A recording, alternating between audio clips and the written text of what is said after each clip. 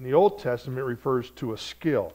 Skill, according to modern day definition, it means a learned ability to carry out a task with predetermined results. So it's a skill, it's something that you have. It's an ability to carry out a task with predetermined results.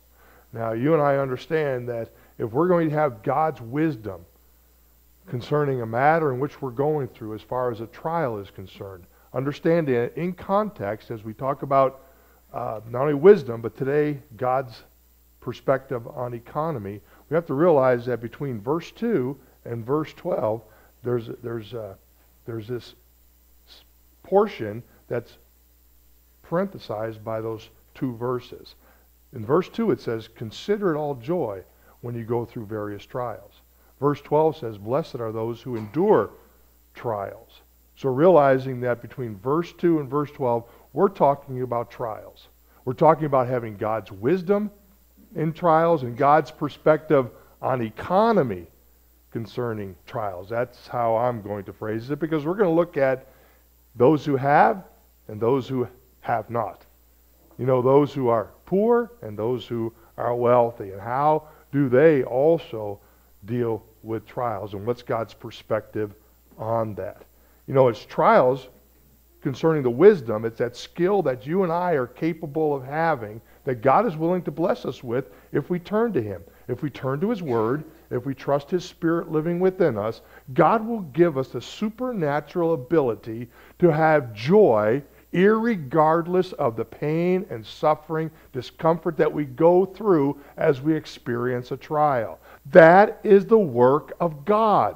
It's not natural to have joy when you're going through difficulties, but it is supernaturally necessary as Christians that we experience joy when we go through difficult times. And God provides that for us. And it's an acquired skill. Although He gives you His presence by the power of the Holy Spirit, you and I must open God's Word, and then from there, as God speaks to us, we get His perspective on the trials that we're going through.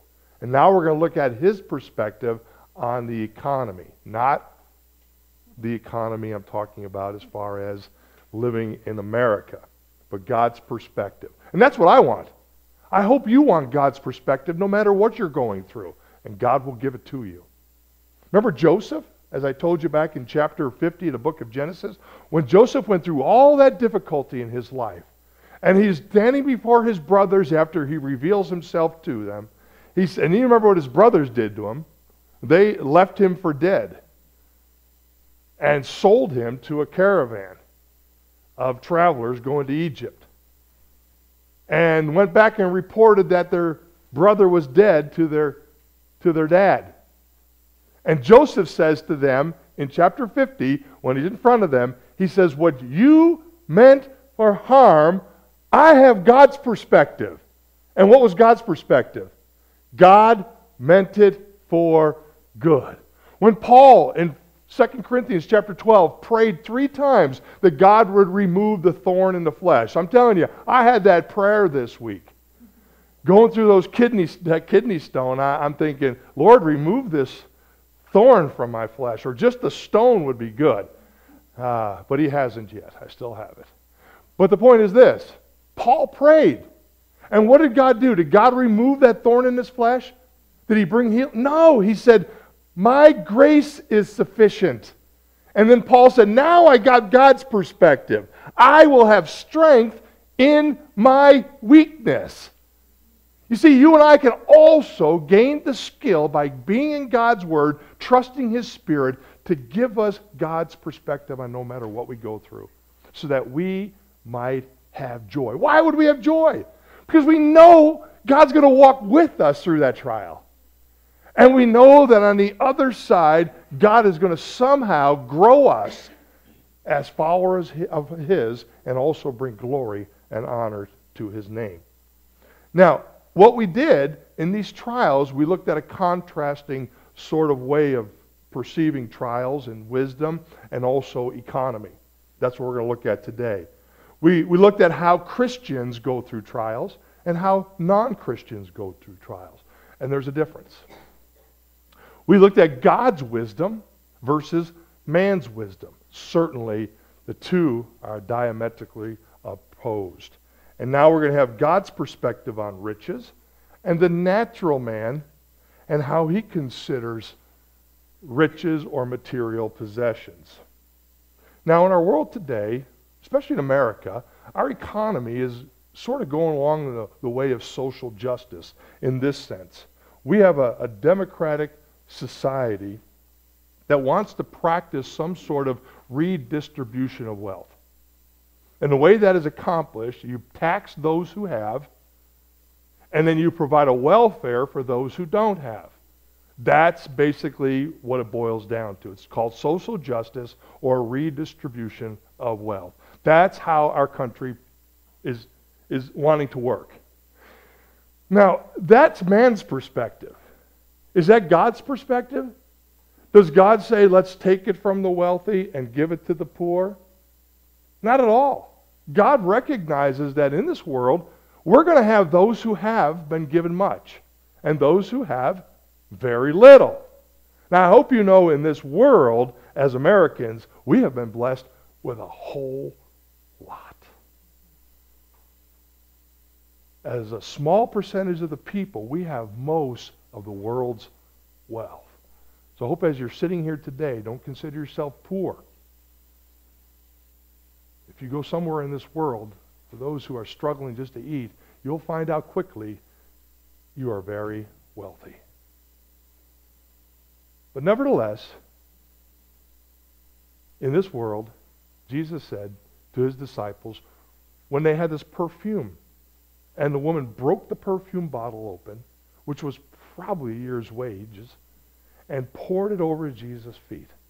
And what did Jesus say to her, to the guys when they said, we could have took that perfume and sold it and took the money and gave it to the poor. Jesus said, you will always have the poor with you. You will always have the poor with you. So understand this, folks. We're going to have poor Christians and we're going to have wealthy Christians. That's how God views this sort of economy. Now, this is going to make, I hope this makes a point as we get through this, so it makes more sense. See, spiritual man, you and I, from God's perspective as spiritual men and women, we see what true riches really are. It's not what you own, but it's who owns you. We know that we belong to God. The joy of knowing that I'm a child of God, that's enormous as far as riches are concerned. Life doesn't get any better than that. We understand what true riches really are. We understand that the material things that we have today are what? Temporal, right? You know the old saying, you never seen a hearse pulling a U-Haul. It's not about those who gain the most toys who win. Those who have come to Christ are the ones who truly win. We know that as spiritual Christians. We know what has lasting value. We know what cannot be tarnished or cannot be stolen and cannot rot. We know what can be stored up in heaven that will be there for eternity. So that's how we're going to see the economy from God's perspective. And we've got to keep that in mind, especially as we go through trials. Now, in your outline, let's look at these verses. And I outlined it with number 1. Roman numeral number 1. First thing I want you to look at. Some Christians are poor. Now, after I already shared with you that you and I probably have in America most of the wealth of the world, you cannot say you're poor this morning. Did you eat this morning? You should have, right? If you didn't. Do you have a house, a roof over your head, transportation to get here, pretty decent gas prices right now? Well, that's pretty exciting. You've got it made. A couple of years ago, I went to Mozambique and taught pastors in Mozambique. I spent 2 weeks there, and I'm telling you what, you talk about poverty. I mean, you know, the kids played soccer They used a water bottle, an old water bottle for their soccer ball.